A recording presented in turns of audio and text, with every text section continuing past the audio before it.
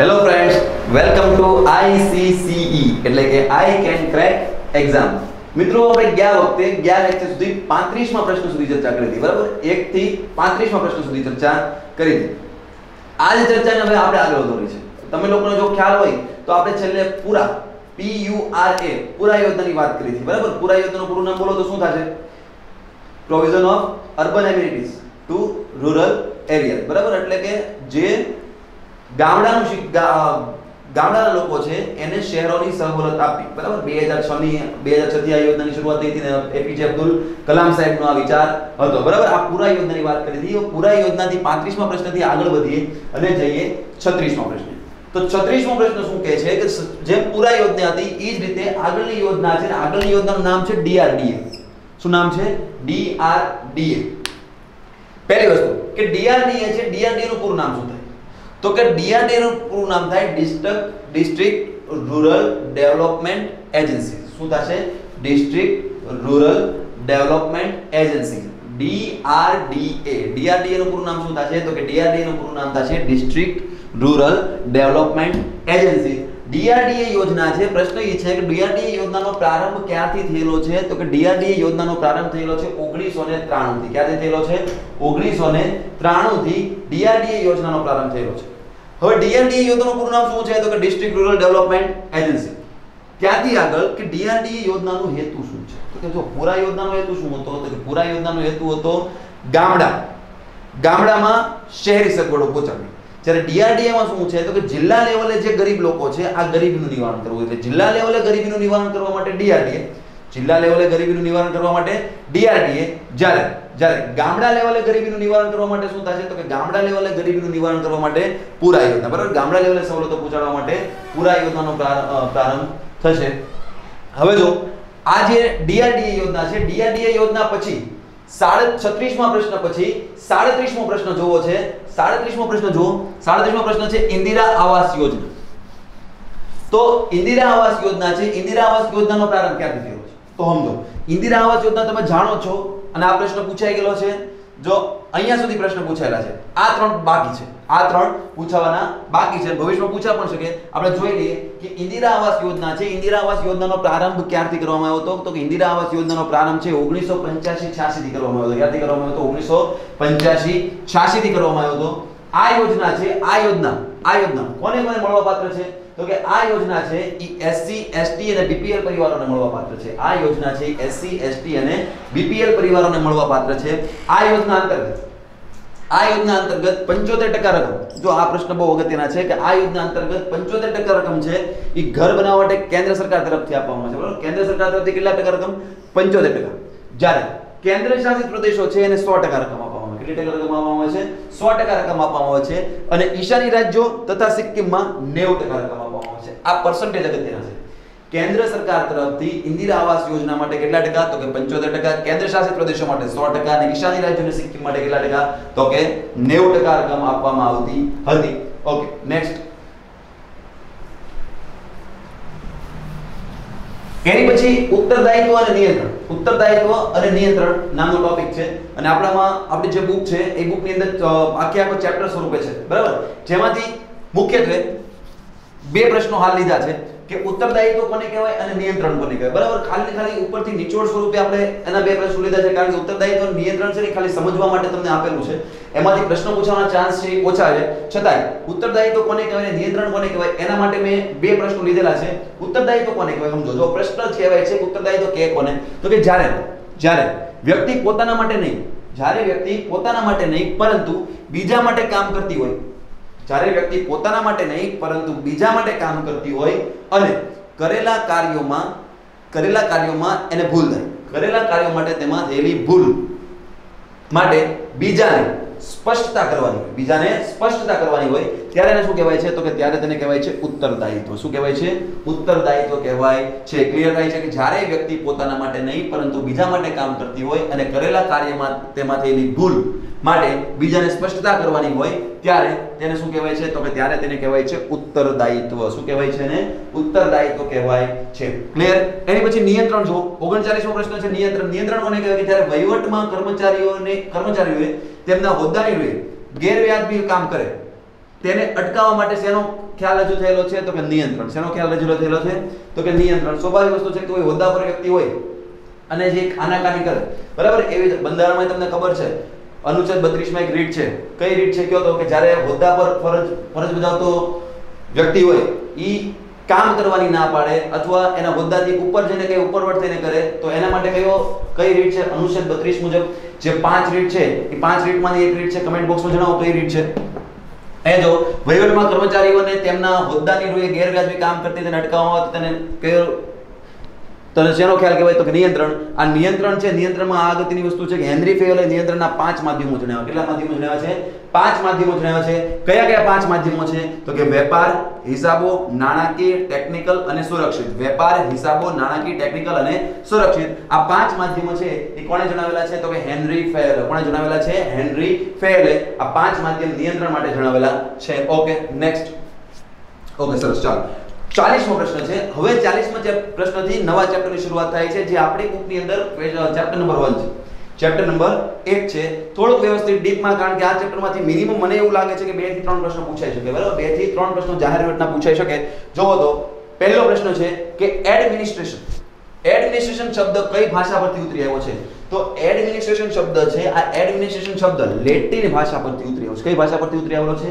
Latin ભાષા પરથી administration શબ્દ ઉતરી આવ્યો છે. એડમિનિસ્ટ્રેશન પહેલા લેક્ચરમાં પણ જોઈ ચૂક્યા છીએ. ફરીવાર તમને કહી દઉં છું કે એડમિનિસ્ટ્રેશનનો અર્થ શું થાય? તો કે વહીવટ કરવો.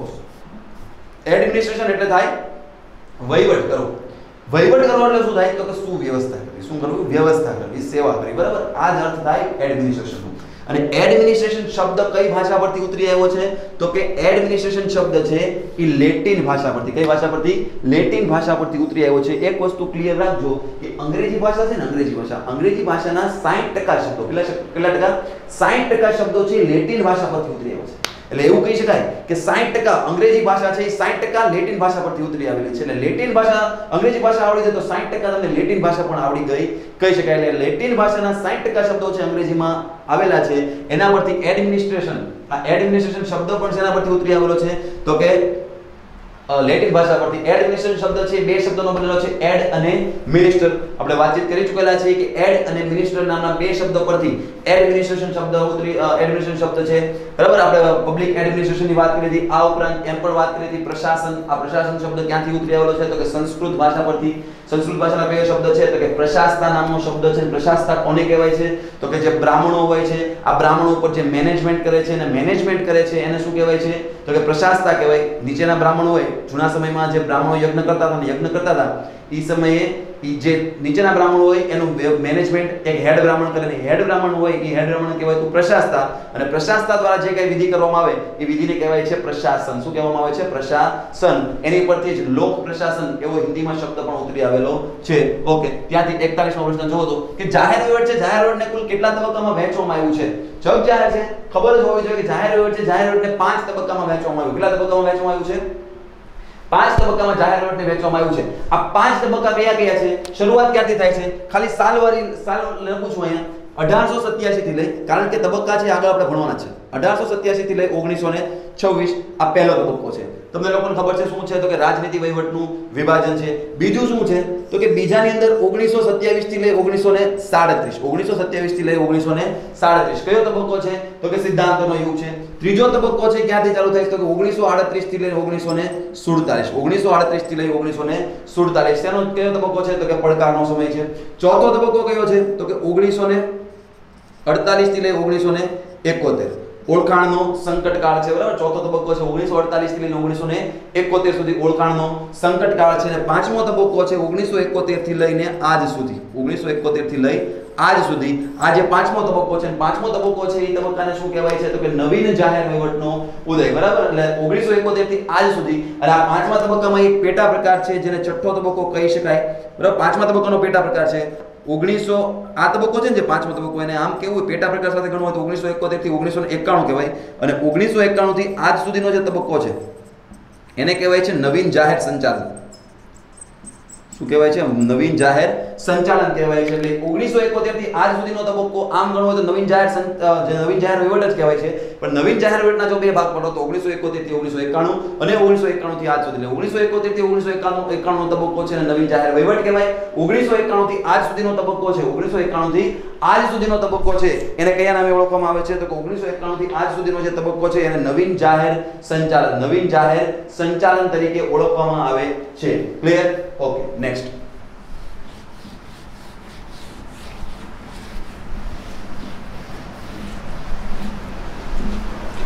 જો આમાં વાત કરી 1938 થી 1947 ના તબક્કાને કયા નામે ઓળખવામાં આવે છે? મેં તમને કહી દીધું કે પડકારના સમય તરીકે ઓળખવામાં આવે. કયા નામે ઓળખવામાં આવે છે?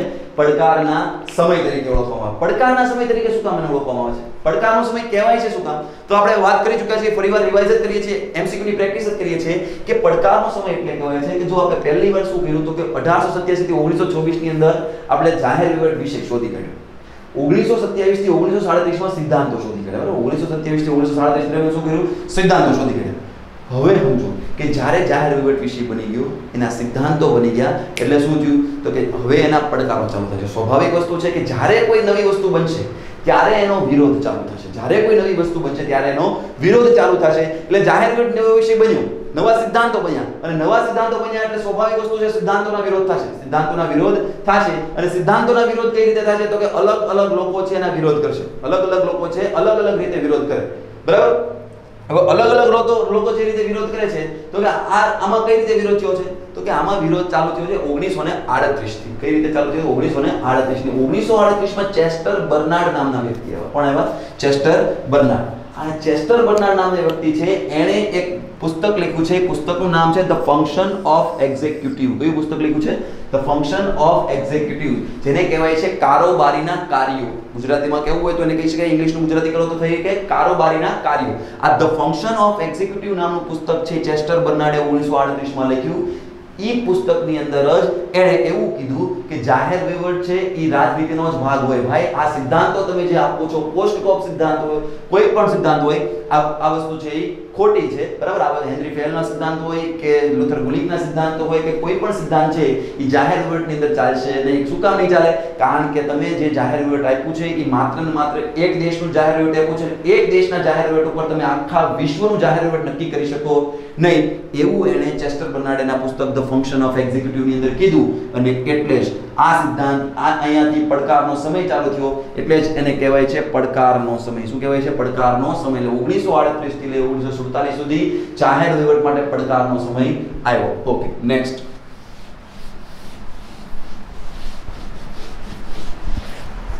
તેતાલીસમો પ્રશ્ન 43 શું કહે છે કે 1887 થી 1926. તો 1887 થી લઈ 1926, 1887 થી લઈ 1926 સુધીનો જે તબક્કો છે આ તબક્કાને કયા નામે ઓળખવામાં આવે છે? 1887 થી લઈ 1926 સુધીનો તબક્કો છે ને કયા નામે ઓળખવામાં આવે? તો આપણે વાત તો કરી ચૂક્યા છીએ કે 1887 થી 1926 દરમિયાન શું થયું હતું તો કે 1887 થી ફરીવાર એકવાર રિવાઇઝ કરતો જે લોકો નવા સબસ્ક્રાઇબર છે એ લોકોને નથી ખબર, એ લોકોને કહી દઈએ છીએ કે 1887 થી 1926 દરમિયાન શું થયું તો કે 1887 માં શું થયું? 1887 માં એક વ્યક્તિ હતા જેનું નામ હતું વુડરો વિલ્સન. શું નામ હતું? વુડરો વિલ્સન. આ વુડરો વિલ્સન છે એ રાજનીતિ વિજ્ઞાનના પ્રોફેસર હતા. બરાબર? રાજનીતિ વિજ્ઞાનના અમેરિકામાં પ્રોફેસર હતા. એટલે સ્વાભાવિક વસ્તુ છે કે રાજનીતિ વિજ્ઞાનમાં એની માસ્ટરી છે. રાજનીતિ વિજ્ઞાનમાં એની માસ્ટરી છે. હવે એ સમયે રાજનીતિ વિજ્ઞાનની 5 શાખા હતી. રાજનીતિ વિજ્ઞાન એટલે કે પોલિટિકલ સાયન્સ. આ પોલિટિકલ સાયન્સની 5 શાખા હતી. આ 5 શાખા હતી. 5 શાખા પૈકીની એક શાખા હતી જાહેર વહીવટ, પબ્લિક એડમિનિસ્ટ્રેશન. આ એની એક શાખા હતી. હવે રાજનીતિ વિજ્ઞાનની એક શાખા હતી જાહેર વહીવટ. તો ત્યારે વુડરો વિલ્સન છે, વુડરો વિલ્સન તો રાજનીતિ વિજ્ઞાનના પ્રોફેસર હતા એટલે એને જોયું, એને આખો એને અભ્યાસ કરેલો હોય એટલે પહેલેથી એને હતું જ, પણ જ્યારે કંઈક લેવલ ઉપર આવી જાય ત્યારે કંઈક બહાર પાડી શકે એટલે હવે પ્રોફેસર બની ગયા, સિનિયર પ્રોફેસર થઈ ગયા એટલે હવે એને બહાર પાડ્યું એક લેખ લખ્યો અને લેખનું નામ હતું ધ સ્ટડી ઓફ એડમિનિસ્ટ્રેશન. કયો લેખ હતો? The study of administration. અને ધ સ્ટડી ઓફ એડમિનિસ્ટ્રેશન નામનો લેખ એણે શેમાં બહાર પાડ્યો તો કે સાયન્સ ક્વાર્ટરલી નામના મેગેઝિનમાં બહાર પાડ્યો. સાયન્સ ક્વાર્ટરલી નામના મેગેઝિનમાં બહાર પાડ્યો. સાયન્સ ક્વાર્ટરલી નામના મેગેઝિનમાં જે બહાર પાડ્યો એમાં સ્ટડી ઓફ એડમિનિસ્ટ્રેશન નામના લેખની અંદર લખ્યું કે ભાઈ રાજનીતિ વિજ્ઞાન અને જાહેર વહીવટ છે એ બંને ક્યારેય મિક્સ ન હોઈ શકે.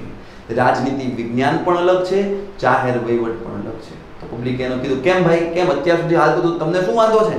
તો વુડરો વિલ્સને એવું કીધું કે જો રાજનીતિ વિજ્ઞાન એટલે કે પોલિટિકલ સાયન્સ છે, પોલિટિકલ સાયન્સ નું કામ અલગ છે. પોલિટિકલ સાયન્સ નું કામ શું છે? તો કે પોલિટિકલ સાયન્સ છે, પોલિટિકલ સાયન્સ નું કામ એ છે કે માત્ર ને માત્ર કાયદા બનાવવા.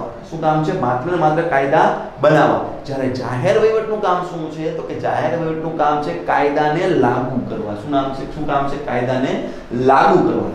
આવું એને સ્ટડી ઓફ એડમિનિસ્ટ્રેશનમાં લખ્યું. બરાબર, આવું એને સ્ટડી ઓફ એડમિનિસ્ટ્રેશન ની અંદર લખ્યું. એટલે પબ્લિકને ખબર પડી ગઈ કે હા ભાઈ વાત તો સાચી છે તમારી, તમારી વાત એકદમ સાચી છે, 100% સાચી છે. એટલે જ પછી શું થયું? તો કે તો પબ્લિકે કીધું ભાઈ હવે તમે એટલું બધું મારી માટે સારું કામ કર્યું છે, અમારે તમને એક ઉપમા આપી છે. તો કે વુડરો વિલ્સન કે આપો મોજ કરો, ઉપમા આપો. એટલે ઉપમા કઈ આપી? તો કે વુડરો વિલ્સનને ઉપમા આપી જાહેર વહીવટના પિતા. શું કામ ઉપમા આપી?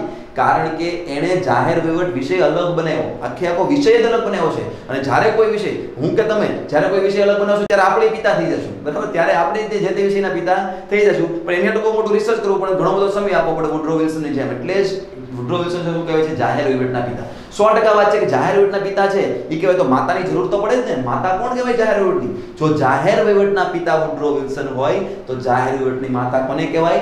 રાજનીતિ વિજ્ઞાનને. કોને કહેવાય છે? રાજનીતિ. કારણ કે એટ ધ એન્ડ જુદું શેમાંથી પડ્યું છે? નોખું શેમાંથી થયું છે? રાજનીતિ વિજ્ઞાનમાંથી જાહેર વહીવટ અલગ થયું છે. એટલે જ યાદ રાખો, જાહેર વહીવટ છે રાજનીતિ વિજ્ઞાનમાંથી અલગ થયું, એટલે રાજનીતિ વિજ્ઞાનને જાહેર વહીવટની માતા કહેવાય છે. જ્યારે કોણે અલગ કર્યું? તો કે વુડરો વિલ્સને કર્યું, અને વુડરો વિલ્સને એનો જન્મ આપ્યો. એટલે જ વુડરો વિલ્સન છે એને જાહેર વહીવટના પિતા તરીકે ઓળખવામાં આવે છે. હવે જાહેર વહીવટના પિતા કીધું બરાબર વાત છે, પબ્લિકે કીધું, પણ સૌપ્રથમવાર જાહેર વહીવટના પિતા વુડરો વિલ્સનને કોણે કીધું છે? તો કે સૌપ્રથમવાર જાહેર વહીવટના પિતાએ વુડરો વિલ્સનને કોણે કીધેલું છે? Divide Waldo. કોણે કીધેલું છે? ડિવાઇડ વાલ્ડોએ કીધેલું છે. જેની તમે ખબર છે ને, આપણા પહેલા લેક્ચર જાહેર વહીવટના કમેન્ટ બોક્સમાં ભરી દીધું છે ડિવાઇડ વાલ્ડો કરી. મેં તમને કીધું હતું વારંવાર લખજો, પરિચિત થઈ જશો. અને આજે જુઓ તો કેટલા મહિના, દોઢ મહિનાની અંદર આપણે પરિચિત છીએ કે ડિવાઇડ વાલ્ડો કરીને આવે છે. કોણ ડિવાઇડ વાલ્ડો છે? તો કે ડિવાઇડ વાલ્ડો એ જ વ્યક્તિ છે કે જેણે વુડરો વિલ્સનને જાહેર વહીવટના પિતા કીધેલું છે. આ જ બધી વસ્તુ કીધી છે. આનીથી વિશેષ પણ ઘણી બધી વસ્તુ મેં તમને કીધું છે. નેક્સ્ટ જોઈએ 44મો પ્રશ્ન. 44મો પ્રશ્ન જો મેં તમને વાત કરી દીધી છે કે ધ સ્ટડી ઓફ એડમિનિસ્ટ્રેશન નામનો લેખ કોણે લખેલો છે?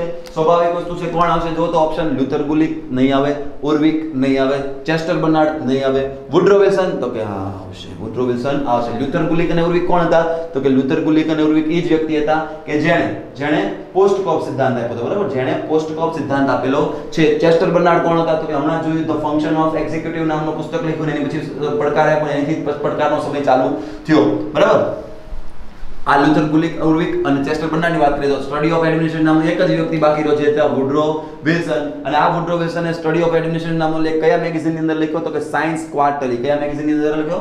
સાયન્સ ક્વાર્ટરલીમાં લખ્યો. એમાં શું કીધું? તો મેં વાત કરી ચૂક્યો છું. એ જ વસ્તુ કીધી કે જાહેર વહીવટ એ રાજનીતિ વિજ્ઞાનનો ભાગ હોઈ શકે નહીં. જાહેર વહીવટ છે એ અલગ જ વિષય હોઈ શકે. Okay, next question. Wilson cry તરીકે કઈ ઘટનાને ઓળખવામાં આવે છે? જે તમને કહેતા રહી ગયું આ જ વસ્તુ કે વુડરો વિલ્સન, નામ શું છે ભાઈનું? વુડરો વિલ્સન. અને આ વુડરો વિલ્સને શું કર્યું? તો કે વુડરો વિલ્સને જાહેર વહીવટ અને રાજનીતિનું વિભાજન કર્યું. વુડરો વિલ્સને જાહેર વહીવટ અને રાજનીતિનું વિભાજન કર્યું. એટલે જ આ ઘટનાને શું કહેવાય છે? Wilson cry. યાદ રાખજો, પ્રશ્ન પૂછાઈ શકે કે જાહેર વહીવટ અને રાજનીતિનું જે વિભાજન થયું એ ઘટનાને કયા નામે ઓળખવામાં આવે છે? તો કે જાહેર વહીવટ અને રાજનીતિનું વિભાજન થયું એ ઘટનાને વિલ્સન ક્રાય તરીકે ઓળખવામાં આવે. કયા નામે ઓળખવામાં આવે છે? વિલ્સન ક્રાય તરીકે ઓળખવામાં આવે છે. Clear? Okay, next. Politics and administration. જો પોલિટિક્સ એન્ડ એડમિનિસ્ટ્રેશન નામનું પુસ્તક કોણે લખેલું છે? તો કે પોલિટિક્સ એન્ડ એડમિનિસ્ટ્રેશન નામનું પુસ્તક લખેલું છે એ વ્યક્તિનું નામ છે ફ્રેન્ક જે ગુડનોવ. શું નામ છે? ફ્રેન્ક જે ગુડનોવ. આ ફ્રેન્ક જે ગુડનોવ નામનો જે વ્યક્તિ છે, આ વ્યક્તિએ શું કરેલું છે? તો કે પોલિટિક્સ એન્ડ એડમિનિસ્ટ્રેશન નામનું પુસ્તક લખ્યું છે. પોલિટિક્સ રાજનીતિ, એડમિનિસ્ટ્રેશન વહીવટ. આ પુસ્તક ક્યારે લખ્યું છે? 1920 માં. ક્યારે લખેલું છે? 1920 ની અંદર પુસ્તક લખ્યું છે. 1920 માં આ પુસ્તક લખાયેલું છે. હવે સમજો કે 1887 માં જાહેર વહીવટને અલગ પાડનાર કોણ હતા? વુડરો વિલ્સન. આજે અલગ પડ્યું એની ઉપર બહુ રિસર્ચ કર્યું ફ્રેન્ક જે ગુડનોવે. ફ્રેન્ક જે ગુડનોવે રિસર્ચ કર્યા પછી પુસ્તક બહાર પાડ્યું જેને કહેવાય છે પોલિટિક્સ એન્ડ એડમિનિસ્ટ્રેશન. આ પુસ્તકની અંદર રીતસરનો તફાવત દેખાડી દો કે યસ, વુડરો વિલ્સને ખાલી શું કર્યું હતું, દેખાડ્યા હતા ભાઈ આ બે અલગ હોઈ શકે. આટલું બધું ડિટેલમાં લઈ ગયા નહોતા, પણ ફ્રેન્ચ જે ગુડનો છે એકદમ ડિટેલમાં લઈ ગયા આ પુસ્તકની સાથે, પોલિટિક્સ એન્ડ એડમિનિસ્ટ્રેશન સાથે, અને એકદમ ડિટેલમાં લઈ ગયા. એટલે જ આ ભાઈને બધાએ કીધું કે ભાઈ અમારે તમને કંઈક નામ આપવું છે. શું નામ આપવું? કે હવે અમે જાહેર વહીવટના પિતા તમને નામ આપી દઈએ. તો ફ્રેન્ચ જેકુડનો કીધું ના ભાઈ જાહેર વહીવટના પિતા તો વુડરો વિલ્સન જ રહેવા દો, તમારે કંઈક નામ આપવું તો બધાને બીજું નામ આપો. તો પબ્લિકે પૂછ્યું કે તમે ભાઈ ક્યાંના છો? તો કે હું અમેરિકાનો છું. ઓકે, અમે તમને બીજું નામ આપી દઈએ કે અમેરિકન જાહેર વહીવટના પિતા. શું નામ આપ્યું એને? અમેરિકન જાહેર વહીવટના પિતા. યાદ રાખવા માટે આ બધી વસ્તુ છે કે યાદ રાખો કે અમેરિકન જાહેર વહીવટના પિતા તરીકે કોને ઓળખવામાં આવે છે? ફ્રેન્ચ જે ગુડનો. શું કામ ઓળખવામાં આવે છે? કારણ કે પુસ્તક લખેલું છે પોલિટિક્સ એન્ડ એડમિનિસ્ટ્રેશન. ક્યારે પુસ્તક લખેલું છે? તો કે 1920 માં. ક્યારે પુસ્તક લખેલું છે? 1920 માં પુસ્તક લખેલું છે. પુસ્તકનું નામ છે પોલિટિક્સ એન્ડ એડમિનિસ્ટ્રેશન. આથી જ ગુડનોવને અમેરિકન જાહેર વહીવટના પિતા તરીકે ઓળખવામાં આવે છે. ક્લિયર? નેક્સ્ટ 47મો પ્રશ્ન. જાહેર વહીવટ. જો અત્યાર સુધી શું હતું? તો કે અત્યાર સુધી જો આજે ઘટના ઘટી હતી અત્યાર સુધી શું હતું? તો કે અત્યાર સુધી જાહેર વહીવટ અને રાજનીતિ વિજ્ઞાન બંને અલગ અલગ દેખાડવામાં આવતું. બંનેને અલગ અલગ દેખાડવામાં આવતું. પણ હવે શું થયું? તો કે હવે તો બંને વિષય અલગ બની ગયા છે. હવે તો અલગ બની ગયા છે. એટલે હવે પહેલી વાર જાહેર વહીવટ વિષય પર પુસ્તક આવશે. પહેલી વાર જાહેર વહીવટ વિષય પર પુસ્તક આવશે. અને એ જ પ્રશ્ન પૂછ્યો છે કે જાહેર વહીવટ વિષયનું પ્રથમ પુસ્તક કયું? તો જાહેર વહીવટ વિષયનું પ્રથમ પુસ્તક આવશે introduction to the study of public administration. કયું પુસ્તક છે? Introduction to the study of public administration. અને જાહેર વહીવટ વિષયનું પ્રથમ પુસ્તક ક્યારે લખાયું છે? તો કે જાહેર વહીવટ વિષયનું પ્રથમ પુસ્તક છે 1926 માં લખાયું છે. 1926 માં કોણે લખેલું છે? એલ.ડી. વ્હાઇટ. કોણે લખેલું છે? એલ.ડી. વ્હાઇટ. એટલે પ્રશ્ન આમ પણ પૂછાઈ શકે કે જાહેર વહીવટ વિષય પર પ્રથમ પુસ્તક કોણે લખેલું છે? તો જાહેર વહીવટ વિષય પર પ્રથમ પુસ્તક છે એલ.ડી. વ્હાઇટે લખેલું છે. અને એલ.ડી. વ્હાઇટે કઈ સાલમાં લખ્યું છે? 1926 માં. કઈ સાલમાં લખેલું છે? 1926 માં જાહેર વહીવટ એવું પ્રથમ પુસ્તક લખ્યું છે. અને આ પુસ્તક લખી જાહેર વહીવટને અલગ વિષય બનાવવાનો માર્ગ બનાવી દીધો. બરાબર? એટલે એકદમ ખાલી ને ખાલી જાહેર વહીવટના શું ફંક્શન છે એની વિશે introduction to the study of public administration ની અંદર લખેલું છે. Okay, next. જાહેર વહીવટના સિદ્ધાંતોનો યુગ. જો 1926 ની અંદર પહેલો યુગ પૂરો થઈ ગયો. હવે વસ્તુ વિચારો કે કોઈ પણ જ્યારે વિષય બનશે તો સ્વાભાવિક વસ્તુ છે વિષય બન્યા પછી એના સિદ્ધાંતોની જરૂર પડશે. અને વિષય બન્યા પછીના સિદ્ધાંતોની જરૂર પડશે તો સિદ્ધાંતો શોધવા પડશે. તો સિદ્ધાંતો શોધવાની શરૂઆત ક્યાંથી થઈ? તો કે 1927 થી થઈ. ક્યાંથી થઈ? 1927 થી થઈ. અને 1927 થી થઈ એટલે 1927 થી લઈ 1937. 1927 થી લઈ 1937 દરમિયાન 10 વર્ષ સુધી સિદ્ધાંતો શોધાયા. અને 10 વર્ષ સુધી શોધાયા એટલે જ બીજા તબક્કાને જાહેર વહીવટના સિદ્ધાંતોનો યુગ કહેવાય છે. કયો યુગ કહેવાય છે? જાહેર વહીવટના સિદ્ધાંતોનો યુગ કહેવાય છે. Okay, next. 59. જાહેર વહીવટના સિદ્ધાંતો માટેનું પ્રથમ પુસ્તક પ્રિન્સિપલ ઓફ પબ્લિક એડમિનિસ્ટ્રેશન કોણે લખ્યું? તો કે જાહેર વહીવટના સિદ્ધાંતો માટેનું પ્રથમ પુસ્તક પ્રિન્સિપલ ઓફ પબ્લિક એડમિનિસ્ટ્રેશન. જો સમજો કે જાહેર વહીવટ હતું ખાલી, તો જાહેર વહીવટ માટેનું પ્રથમ પુસ્તક કયું હતું? Introduction to the study of public administration. Introduction to the study of public administration. Introduction એટલે એનું ઇન્ટ્રોડક્શન આપવું. બરાબર? એની ઓળખાણ. એટલે જાહેર વહીવટના વિષયની પહેલી ઓળખાણ. હવે સિદ્ધાંતો શોધવા. પ્રિન્સિપલ એટલે શું થાય? સિદ્ધાંતો. યાદ રાખવા માટે છે પ્રિન્સિપલ એટલે શું થાય? સિદ્ધાંતો. એટલે પ્રિન્સિપલ ઓફ પબ્લિક એડમિનિસ્ટ્રેશન નામનું પુસ્તક છે એ જાહેર વહીવટના સિદ્ધાંતોનું પ્રથમ પુસ્તક છે. અને આ જાહેર વહીવટના સિદ્ધાંતોનું પ્રથમ પુસ્તક કોના દ્વારા લખવામાં આવ્યું છે? તો W.F. ટેલર. કોના દ્વારા? W.F. ટેલર દ્વારા લખવામાં આવ્યું છે. W.F. ટેલર દ્વારા ક્યારે લખવામાં આવ્યું? તો 1927 માં.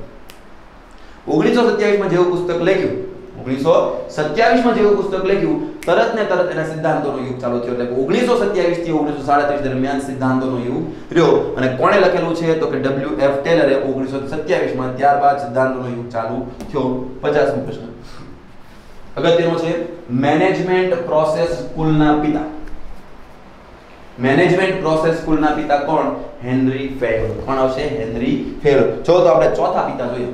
અત્યાર સુધીમાં આપણે ચોથા પિતા જોયા. કયા પિતા જોયા? પહેલું જોયું માનવ સંબંધોના પિતા. માનવ સંબંધોના પિતા કોણ હતા? એલ્ટન મેયો. કોણ હતા? એલ્ટન મેયો. માનવ સંબંધોના પિતા કોણ હતા? એલ્ટન મેયો. જાહેર વહીવટના પિતા કોણ હતા? વુડરો વિલ્સન. અમેરિકન જાહેર વહીવટના પિતા કોણ હતા? તો કે ફ્રેન્ક જે ગુડનો. અને ચોથા પિતા જોયા મેનેજમેન્ટ પ્રોસેસ સ્કૂલના પિતા કોણ હતું? તો કે હેનરી ફેર. કોણ હતા? હેનરી ફેર. બધા પિતા યાદ રહેશે. ઓકે, ચાલો આગળ વધીએ. 51મો પ્રશ્ન. જાહેર વહીવટના વિકાસનો સુવર્ણ તબક્કો કયો કહેવાય છે? તો કે જાહેર વહીવટના વિકાસનો જે સુવર્ણ તબક્કો છે એ આખો ગોલ્ડન પીરિયડ કેવો હોય તો 1927 થી લઈ 1937. શું કામ? કારણ કે 1927 થી લઈ 1937 દરમિયાન સિદ્ધાંતો શોધાયા અને સિદ્ધાંતો શોધાયા એટલે સ્વાભાવિક વસ્તુ છે કે જ્યારે કોઈ વિષયના સિદ્ધાંતો શોધાશે ત્યારે વિષયને એકદમ મોકળો માર્ગ મળશે અને મોકળો માર્ગ મળશે એટલે જાહેર વહીવટનો એકદમ વિકાસ થયો અને વિકાસ થયો એટલે જ આ તબક્કાને વિકાસનો ગોલ્ડન પીરિયડ કહેવાય છે. 1927 થી લઈ 1937 સુધીનો તબક્કાને વિકાસનો ગોલ્ડન પીરિયડ કહેવાય છે. ઓકે, 52મો પ્રશ્ન. પોસ્ટકોપ સિદ્ધાંત કોણે શોધ્યો? તો કે પોસ્ટકોપ સિદ્ધાંત છે કોણે શોધેલો છે? જગ જાહેર છે ભાઈ કે પોસ્ટકોપ સિદ્ધાંત છે એ લ્યુથર ગુલિક અને ઉર્વિકે શોધ્યો. કોણે શોધેલો છે? લ્યુથર ગુલિક અને ઉર્વિકે શોધ્યો છે. પોસ્ટકોપ સિદ્ધાંત જો લ્યુથર ગુલિક અને ઉર્વિકે શોધ્યો, ક્યારે શોધ્યો છે? તો કે પોસ્ટકોપ સિદ્ધાંત છે શોધાણો છે 1937 માં. ક્યારે શોધાયો છે? 1937 માં પોસ્ટકોપ સિદ્ધાંત શોધાયો. આ પોસ્ટકોપ સિદ્ધાંત 1937 માં શોધાયો. પોસ્ટકોપ સિદ્ધાંત 1937 માં શોધાયો. આ 1937 માં શોધાયો ને એટલે પછી એકદમ જાહેર વહીવટના સિદ્ધાંતો માટે સુવર્ણ યુગ આવી ગયો કે ભાઈ ઓકે જાહેર વહીવટને પરફેક્ટ માહિતી મળી ગઈ કે યસ આ જ રીતે જાહેર વહીવટ કામ કરશે. એટલે જ 1937 ના વર્ષને જાહેર વહીવટ વિષયનું શ્રેષ્ઠ વર્ષ કહેવાય. 1937 નું વર્ષ છે એ જાહેર વહીવટ વિષયનું શ્રેષ્ઠ વર્ષ છે અને 1927 થી 1937 નો તબક્કો છે એ જાહેર વહીવટ વિષયનો શ્રેષ્ઠ તબક્કો ગણાય છે. આપણે વાત કરી કે 1927 થી 1937 ગોલ્ડન પીરિયડ નો 1937 નું વર્ષ વિકાસનું શ્રેષ્ઠ વર્ષ કહેવાય છે. ક્લિયર? ઓકે, નેક્સ્ટ 53મો પ્રશ્ન એ જ રિપીટ થયો કે પોસ્ટકોપ સિદ્ધાંત કયા વર્ષે શોધાયો? 1937 માં શોધાયો. નેક્સ્ટ, પોસ્ટકોપ સિદ્ધાંતમાં P નો અર્થ શું થાય? તો જો 4P સિદ્ધાંત લ્યુથર ગુલિકે આપ્યો હતો એની અંદર પ્લાનિંગનો સમાવેશ નહોતો થતો પણ આની અંદર પ્લાનિંગનો સમાવેશ થશે. P એટલે શું થશે? તો કે પ્લાનિંગ. P એટલે શું થશે? પ્લાનિંગ થશે. ઓકે, એની પછી O એટલે શું થશે? તો કે O એટલે થશે ઓર્ગેનાઇઝેશન. નેક્સ્ટ 55 O એટલે શું થશે? ઓર્ગેનાઇઝેશન. પછીનો પ્રશ્ન હશે S એટલે શું થશે? નેક્સ્ટ કરો. S એટલે શું થશે? તો કે સ્ટાફિંગ. S એટલે શું થશે? સ્ટાફિંગ. નેક્સ્ટ D એટલે શું થશે? ડાયરેક્શન. D એટલે શું થશે? ડાયરેક્શન થશે. CO એટલે શું થશે? તો કે CO એટલે થશે કોઓર્ડિંગ. CO એટલે શું થશે? કોઓર્ડિંગ. એની પછી બેક CO એટલે શું થશે? કોઓર્ડિંગ. CO એટલે શું થશે? કોઓર્ડિંગ. R એટલે શું થશે? તો કે રિપોર્ટિંગ. R એટલે શું થશે? રિપોર્ટિંગ. અને B એટલે શું થશે? તો કે B એટલે થશે બજેટિંગ. B એટલે શું થશે? બજેટિંગ થશે. તો મિત્રો અહીંયા આપણે 58મો પ્રશ્ન છે એમાં 58મો પ્રશ્નથી આપણે આજનો લેક્ચર રાખીએ છીએ. તમને ખબર પડી ગઈ છે P એટલે પ્લાનિંગ, P એટલે પ્લાનિંગ, O એટલે ઓર્ગેનાઇઝિંગ, S એટલે સ્ટાફિંગ, D એટલે ડાયરેક્ટિંગ, CO એટલે કોડિંગ, R એટલે રિપોર્ટિંગ, B એટલે બજેટિંગ. બરાબર? આ પોસ્ટકોપ સિદ્ધાંત આજના દિવસ પૂરતું રાખીએ છીએ. જય હિન્દ, જય ભારત.